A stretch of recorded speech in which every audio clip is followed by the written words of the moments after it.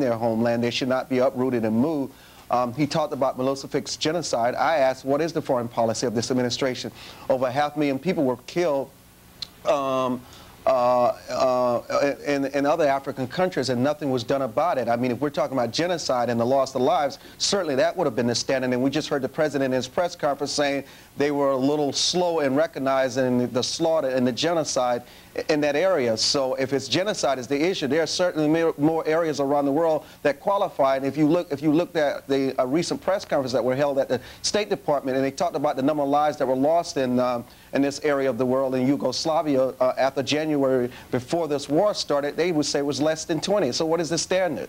Armstrong, are you suspect of President Clinton's motives for getting involved right here, right now? It makes no sense if he's talking about human atrocities. If he's talking about genocide, it makes no sense considering what has happened in other areas in the world. When you talk about 500,000 people dying and where they were pulling that soldier's body apart and just flinging it in the street, I mean, obviously it is suspect. I just don't understand what the foreign policy is, and maybe there is no foreign policy standard when it comes to this president. Well, Gary, what about that? Why get involved in Kosovo when there are ethnic controversies flaring all over the world? Well, in all due respect to Mr. Armstrong, I mean, I think this is just another example of a cadre of people that are being tough on Clinton and soft on Milosevic. And I don't think because that we're not dealing with barbarism in other parts of the world means that we have to ignore barbarism in Europe. There is a major problem here, and I don't think that looking at 2 million people that are in the process of being displaced, 2 million people, and we're seeing the pictures of what's happening in them on television. This is no simple situation here. It's a very serious situation, and we have to do something to deal with it. But they're all serious. Are you saying 500,000 people dying is not serious compared to the number that died in the region of Yugoslavia? I'm saying that when there's a fire burning in the house next door to you, you take care of that fire before you take care of the fire down the street. But that fire happened before the fire. This is in Europe. It has to do with NATO security, and we do have an obligation to NATO. All right, we're going to have to leave our discussion there. Armstrong Williams, Gary Kokolari, thanks very much for being with us. Thank you.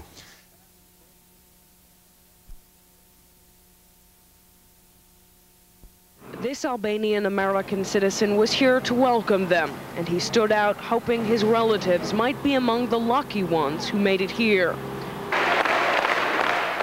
Helping to welcome them at Fort Dix, at a gym that's been turned into an immigration center, the First Lady. Our hearts and our prayers have been with you, and now we want to show you that our hearts and our homes are open to you as well. But perhaps an even more welcoming sight, clean cots, cribs, and even teddy bears. All of this is being funded by the federal government, but many relief agencies are helping out, donating everything from clothing to swing sets. The Red Cross will be involved. I would expect through the duration, as long as Health and Human Services sees a need for our role.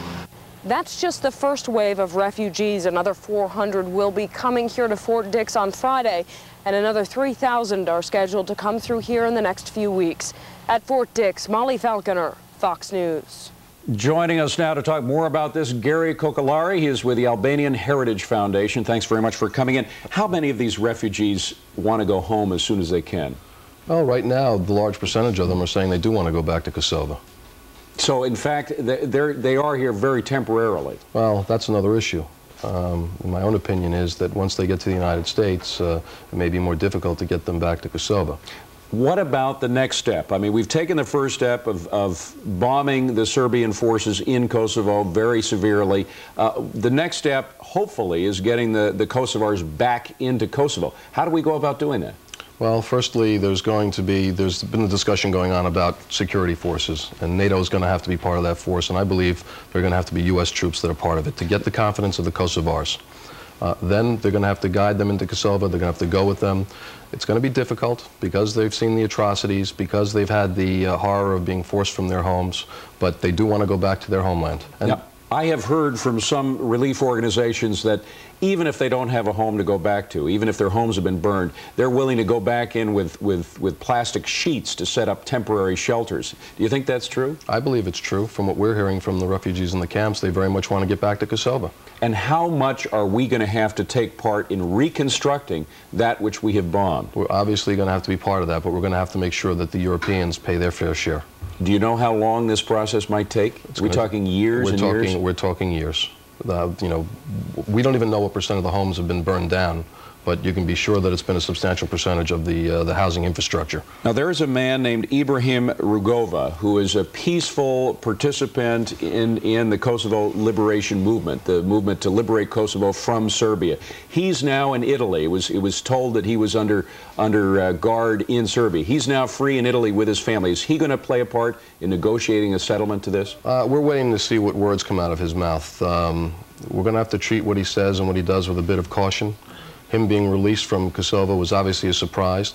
He was under house arrest. We don't know the circumstances under which he was being, we don't know what type of treatment he was receiving. Do you think Milosevic might still be applying the screws to him? If he has his family out, it may be difficult to do that, but we're still going to have to see what his position is. He hasn't spoken yet, at least not publicly, and we're all anxiously waiting to see what he says about the Kosovo conflict and how it's resolved. Gary Kokolari, thanks very much for coming in. We'll be right back. Stay tuned.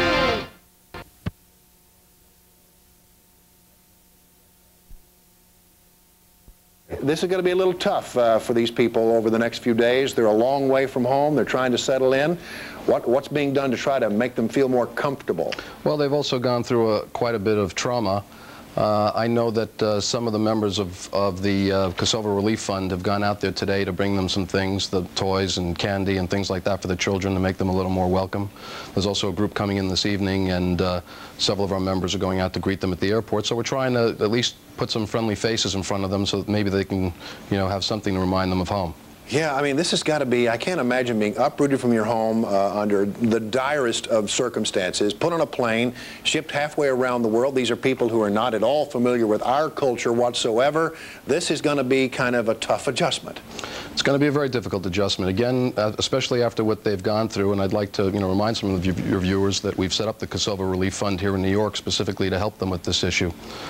If I can just say one thing, because sure. I have to tell you, I was watching your viewer before this, and I've been on other programs with her before, and you know, quite frankly, when I watch her, I think I've entered the twilight zone, because apparently she has difficulty discerning the difference between fact and fiction, and also has difficulty discerning between something that's unintentional and intentional.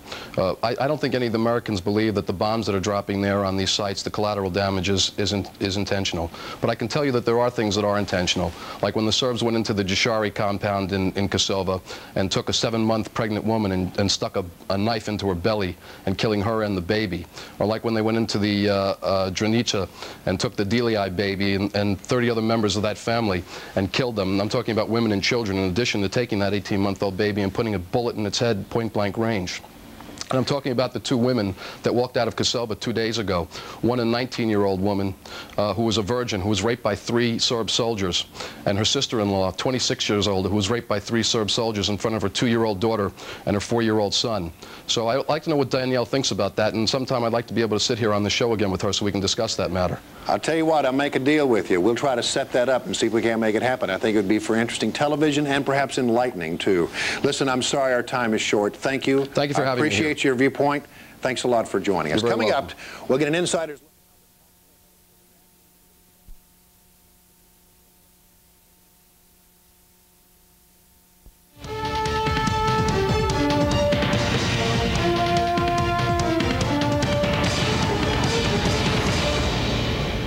Well, now that Kosovo has been liberated, will both Serbian and Albanian Kosovars be able to enjoy peace in their homeland together? More on this with Gary Kokolari from the Albanian Heritage Foundation, and in Washington, Natalia Jurikovic. She's from the Serbian Unity Congress. Thank you both for coming in. Natalia, let me go to you first. Even Arkan, the ethnic cleanser from the Serbian forces, has said that Kosovo is now lost to Serbia. Do you agree? I would have to say that I do agree, because the agreement that was implemented at this point wasn't implemented fairly. There are approximately 70,000 Serbs that have fled Kosovo as a result of this agreement. They are now living on the border of Kosovo and southern Serbia. I heard KLA commander earlier say that the Serbs who had nothing to do with ethnic cleansing had nothing to fear. That's not true. Our Bishop Artemije from Prizren was, if you will, ethnically cleansed from Kosovo because the German sector could not guarantee his protection because the Albanian KLA had surrounded his monastery and had forced many of himself and many of his priests out. Those were people who actually had nothing to do with ethnic cleansing. Well, and Gary, even beyond that, a lot of those priests up in the north of Kosovo actually protected the ethnic Albanians who came for sanctuary to their churches. Is there any way to protect the good Serbs who have played no part in the ethnic cleansing? Well, I believe the Albanians will try to maintain a peace. I think they will try to be fair. As Commander Drini said before, though, there are some Serbs that maybe do deserve retribution. Let's face it. Well, at least deserve to be punished, perhaps. Retribution implies that there's been a trial. Well, you're not suggesting they should be summarily shot. Well, I'm not suggesting they should be summarily shot. However, I'm sorry, Natalia Djurkovic was talking about the Serbs that have left Kosovo. Well, they left on their own accord. And there's a big difference between That's not true. They left on their own accord. No. And it's a big difference between the 1.5 million Kosovars that were told leave or die and displaced from their homes. Well, Natalia, who's forcing out the Serbs at gunpoint? The KLA is forcing them out at gunpoint. That's a bold-faced lie, ma'am. No, it's not. That's I have a lie, contact with the bishop. I have contact with many people who live in Kosovo on a daily basis, and the Serbs are telling me that the KLA is forcing them out in droves at gunpoint and giving them 5 minutes to get out of their homes. They're lying. Well, the KLA and nationalist Albanian forces have been doing this to Serbs since 1940. It happened in the 1940s. It happened in the 1980s.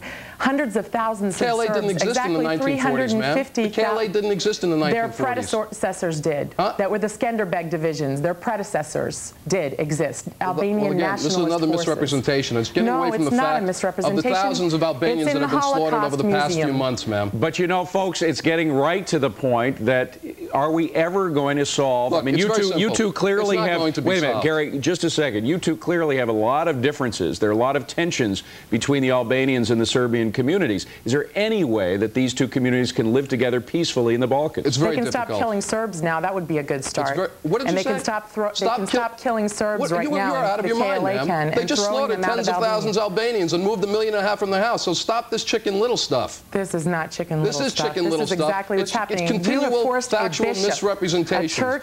The Serbs are genocidal killers. They've killed over 500,000 people. The Serbs are not genocidal. The same applies to the Albanians in the 1980s and the thousands of you're living in the Twilight Zone. Gary and Natalia, I'm sorry, Twilight Zone or not, clearly this is a situation in the Balkans. It's going to be a long time before these ills are put to rest. Stay tuned. We'll be right back here on Fox News.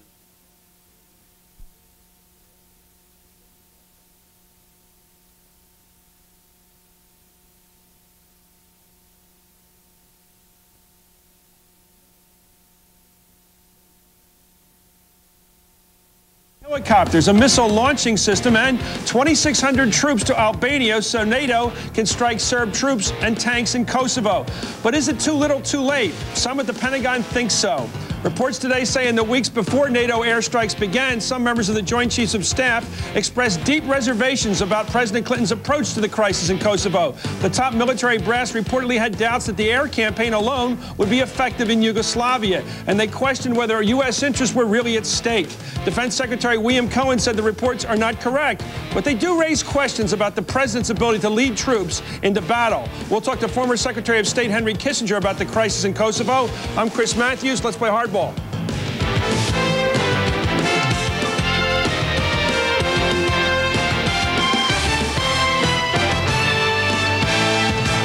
In 1965, the United States went to ground troops in Vietnam, largely to support the air campaign, which was under effect at the time. Here we go again, an escalation. We're putting ground troops into neighboring Albania to support what looks to be a ground war conducted by Apache helicopters in Kosovo against the Serbs. Joining me from New York, former Secretary of State Henry Kissinger. Dr. Kissinger, what do you make of the latest development in the war? I don't think we should analyze this war in it's sort of a retail operation in which every day there is some new marginal measure we have to take. When the United States engages itself in war, there is no substitute for victory. And we have to do what is necessary to prevail. I frequently expressed doubts before we went in there about whether the United States should make the Balkans a central point of its foreign policy.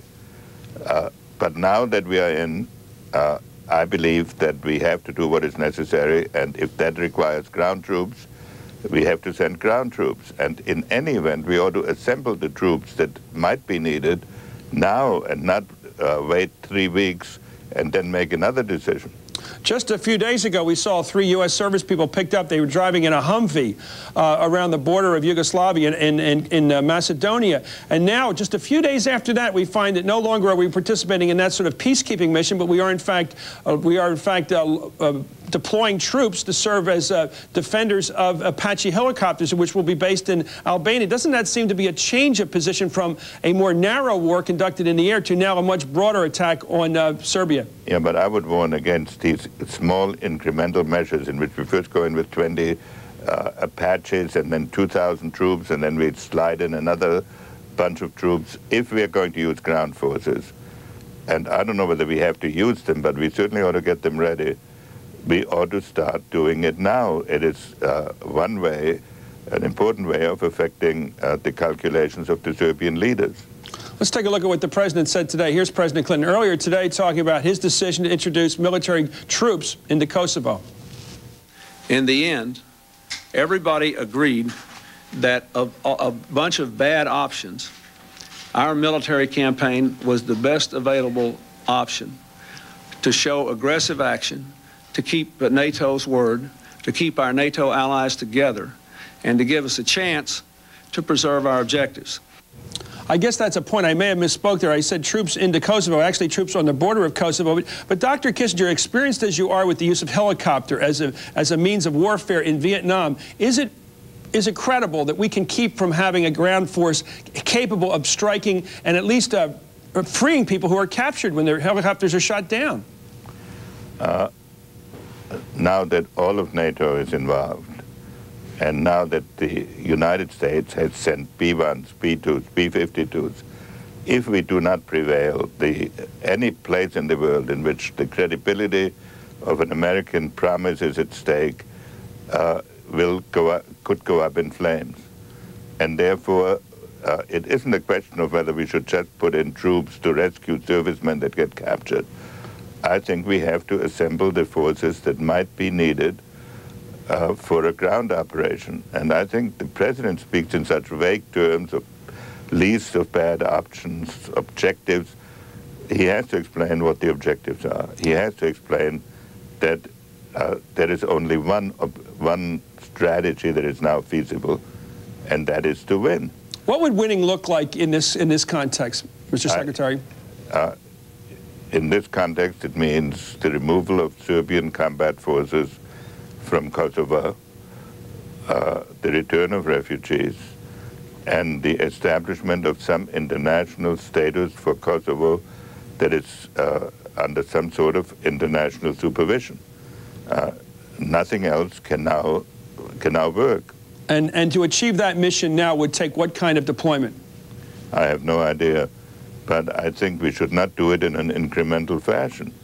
And the longer the war continues, after all, Serbia is a country of less than 10 million population, with poor resources, a not very effective army, except against unarmed civilians. And now all of NATO, 90 NATO nations with high-tech equipment, have been pounding it for 2 weeks.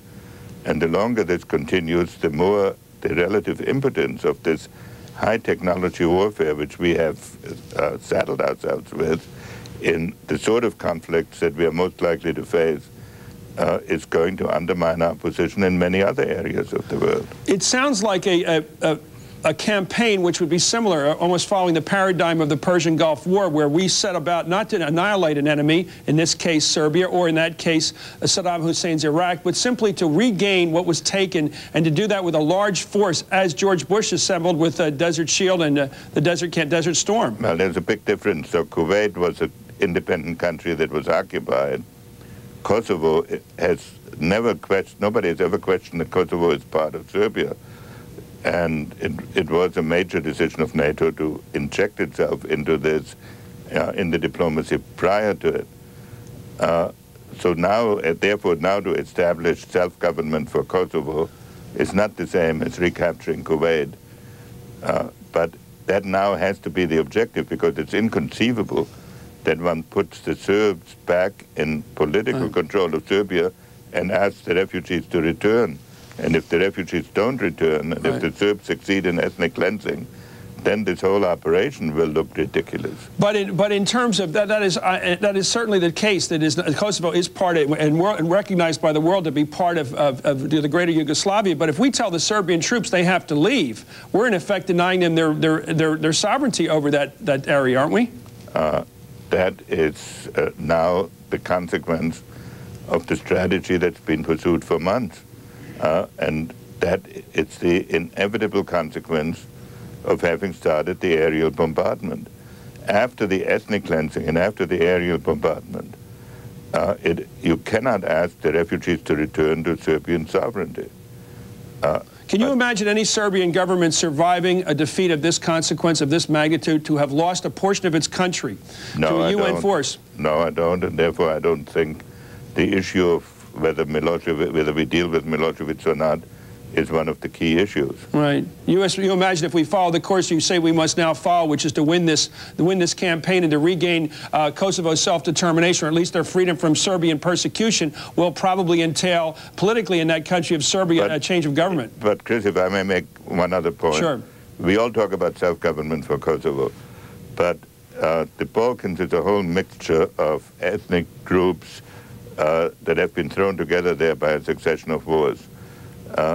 Once the objective in Kosovo has been reached, that will open the chapter of Macedonia, because in Macedonia there are 800,000 Albanians, and it's going to be a problem to deny them what has just been granted to the Albanians in Kosovo.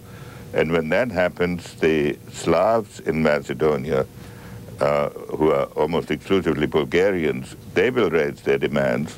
And so we may face the disintegration of another country. And therefore the administration absolutely requires some strategy for a political settlement of all of the Balkan issues before we are being dragged step by step into becoming the successor of the empires that used to govern there, and who used to had at least one thing in common, that they were hated by the populations over whom they ruled. You're talking about what, the Ottoman Empire, the Austro-Hungarian Empire? Exactly. All those wonderful folks, all were well remembered by history as well. But we are stepping into their shoes. So we're going to play the role the Turks played at the beginning of the century. That's a wonderful proposition. Not yet, but but the danger is that once we have achieved self-government for the people of Kosovo, which I now support, this is not the end of the story. Then we have to consider what happens to the many ethnic claims that exist in the Balkans, to avoid being triggered into crisis after crisis by this sort of issue, and especially by the issues that will emerge in Macedonia and maybe even in northern Greece. Thank you, Dr. Henry Kissinger, former Secretary of State, former Director of the National Security Council. We are watching Hardball on CNBC.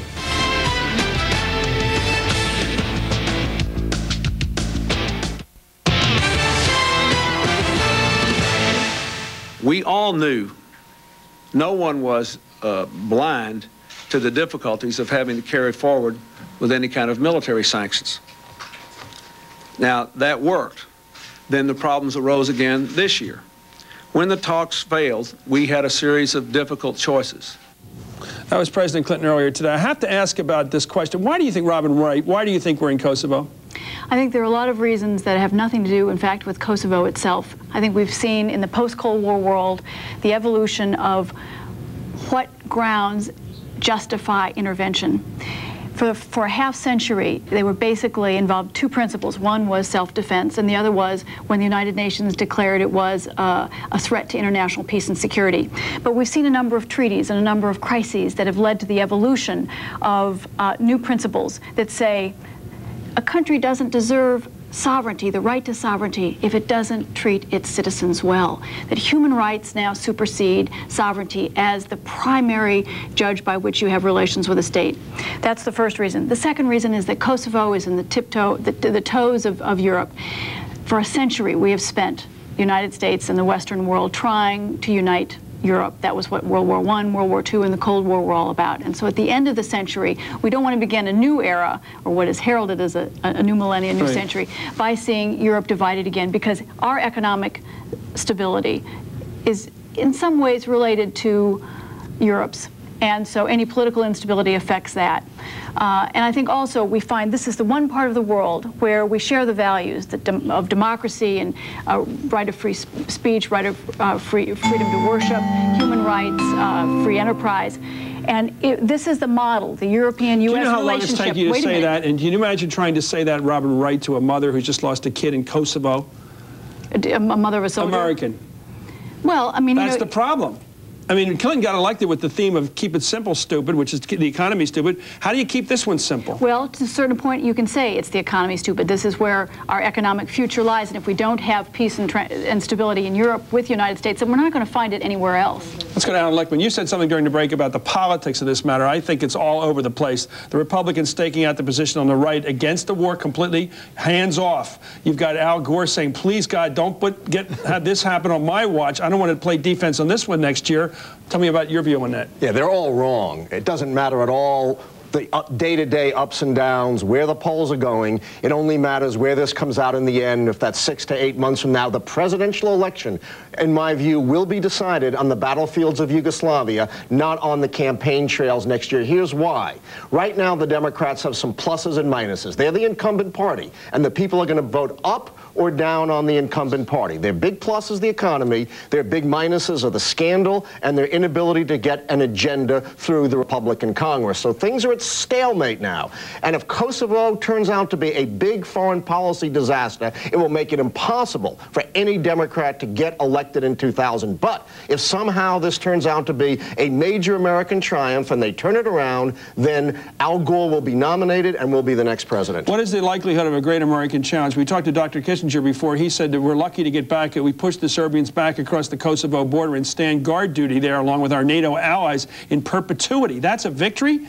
I'm not sure that's a victory, but if you can turn those faces around, if you can bring those people back into Kosovo, the glorious, if they're grateful like to the United States. So make it look like Kuwait and the people coming back. Of course, if you toppled Milosevic, that would even be better. Well, that would be a heck of a war. How many casualties can we take and still call it a victory?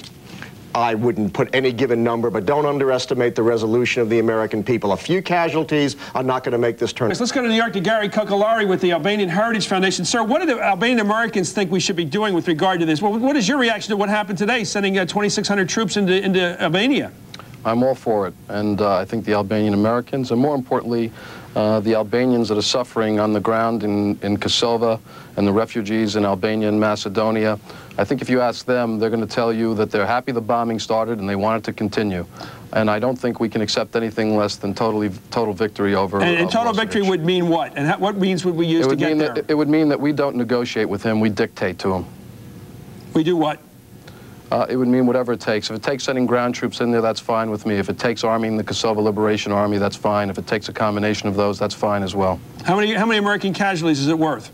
Well, you know, I feel very strongly about that. I am an American. My family served this country in various wars, and I don't want to see American boys die. But by the same token, I think there is tyranny going on here. People have had their political rights.